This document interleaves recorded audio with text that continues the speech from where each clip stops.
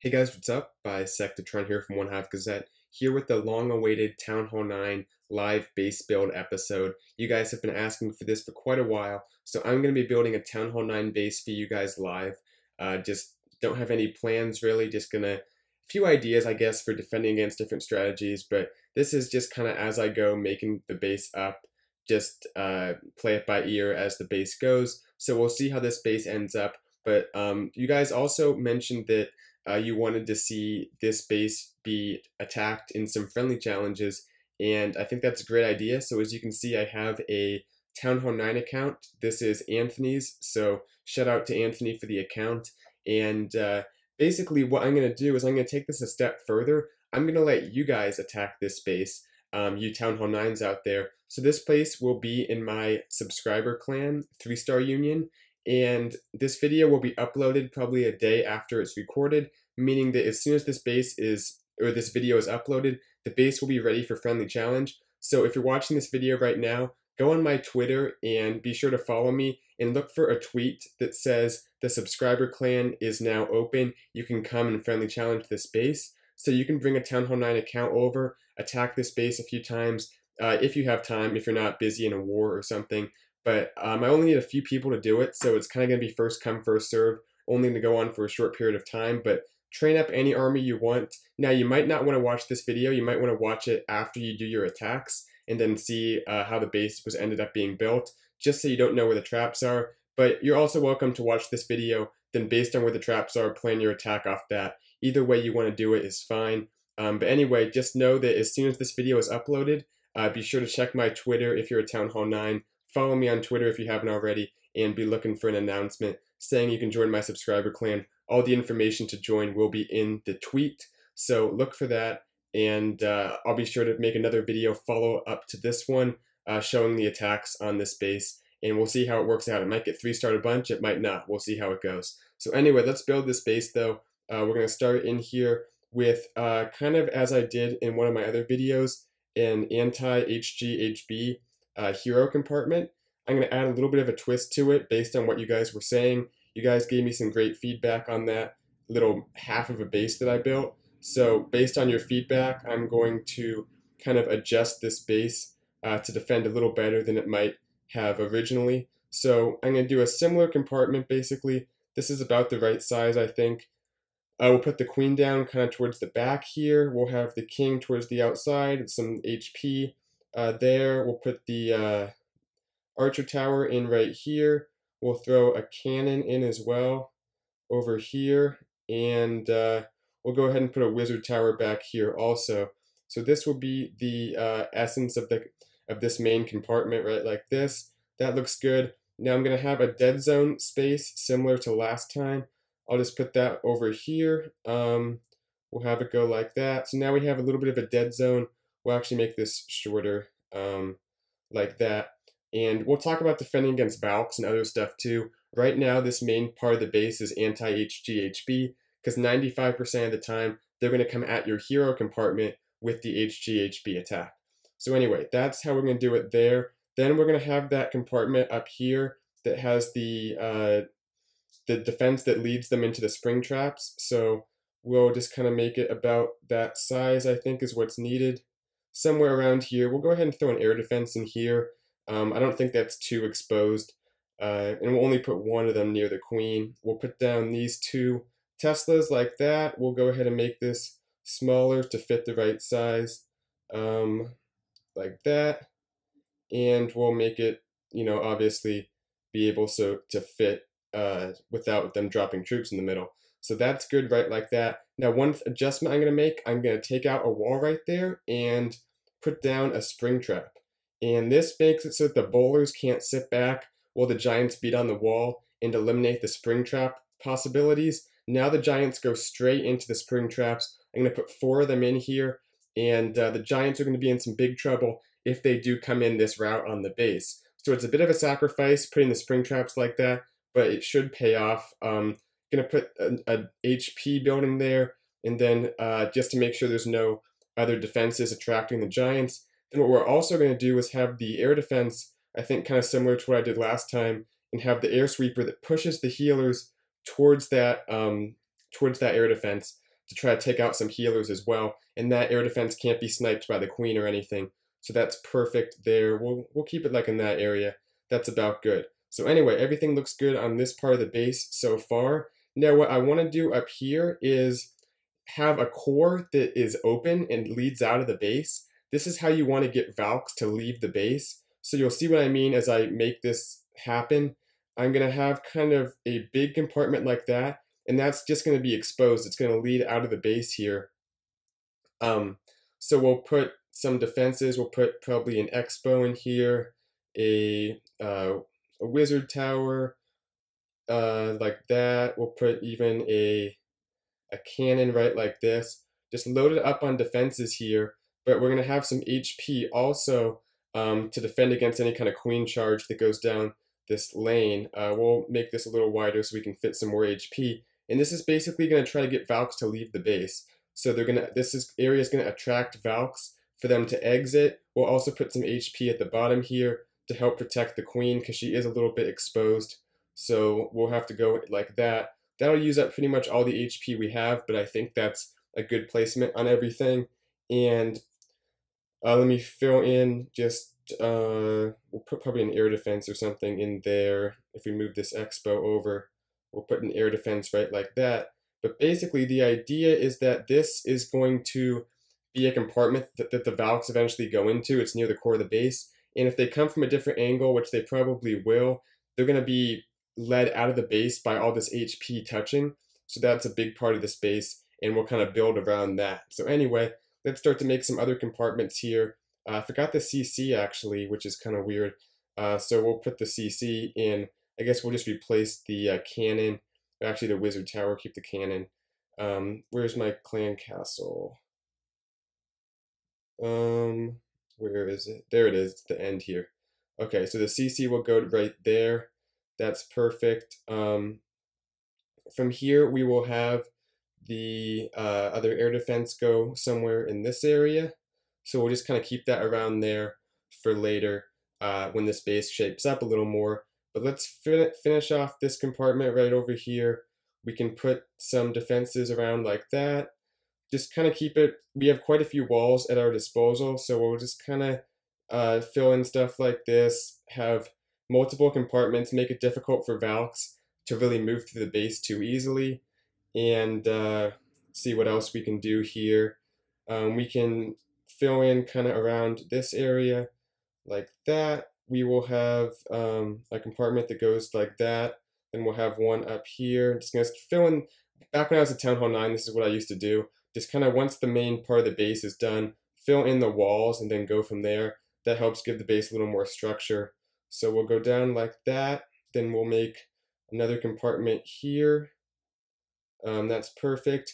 And we have quite a few walls, and a compact base is better. When in doubt, make these Town Hall 9 bases compact, and that's exactly what we're going to do here. So we're going to make a bunch of little compartments. We'll have one like that. We'll probably have one like this. We'll put a Town Hall 9, sorry, I'm losing my train of thought. We'll put a compartment there. One like that, just really segment this base. It's going to make it difficult for anything to move through it too easily, and we might have to expand it in some places. So I'm going to keep a few walls in case I have to build one compartment out a little more. I might want to do it here to help defend the CC lure, so we can put a defense there to prevent the CC lure. But now we're going to start to think about double giant bomb spots, and I think that a good one would be if I put an archer tower, actually maybe an expo. Where's my other expo? Right here. If I put one of my expos right like this, we'll put that on, we'll put the expo on ground only. I think that's the best bet right now at Town Hall 9.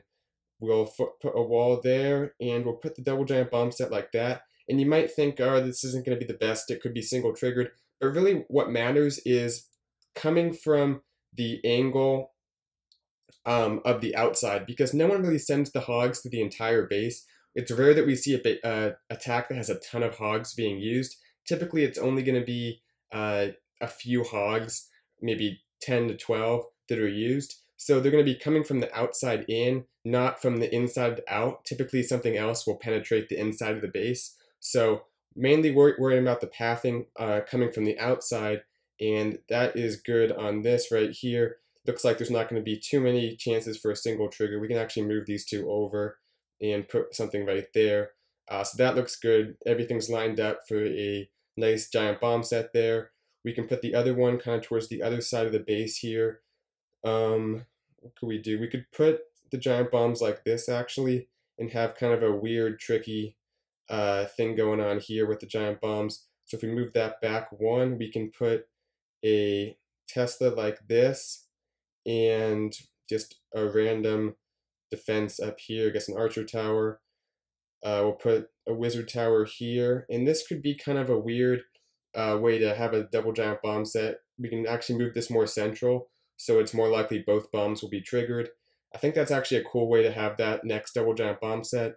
And sometimes the pathing isn't perfect, but I think that there's definitely going to be some trouble for hogs if they come in on that part of the base, or anything else for that matter, really. So anyway, that all looks good. Still have some more walls to work with. We want to start thinking about some anti-queen walk compartments.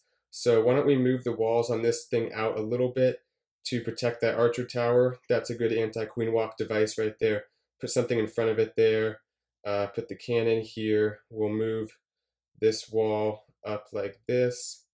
And now that archer tower can't be targeted really unless they come inside the base, but it can target quite a bit. So that's good. Let's see what else. We can move this expo over here. This might be a better position for it. Can cover more of the outside of the base, and we'll put an archer tower in here instead. Up top here, let's check the CC radius actually.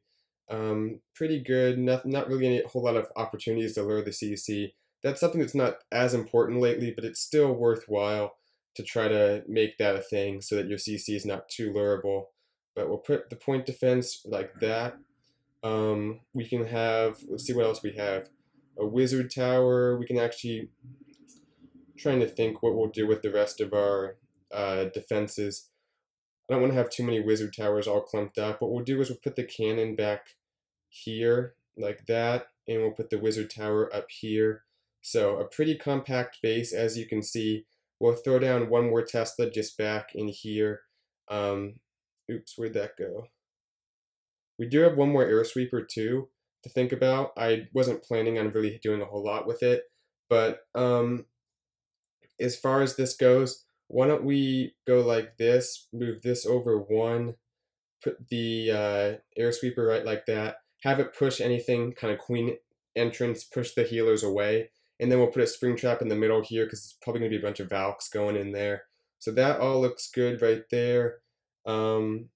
This actually I think is going to be a good base. I think it's going to be harder than it looks to 3-star. The compact bases tend to work the best is what I've learned. It's pretty anti-HGHB, which is another bonus, and the Valks are going to have trouble because, like I said, as soon as they get to the middle here, that's pretty much something they can't avoid, I think, unless they actually come from this angle, in which case they'll be surrounded by all this point defense zoning in on them. I mean, look what's surrounding here. There's Teslas, all this point defense surrounding them if they come in here.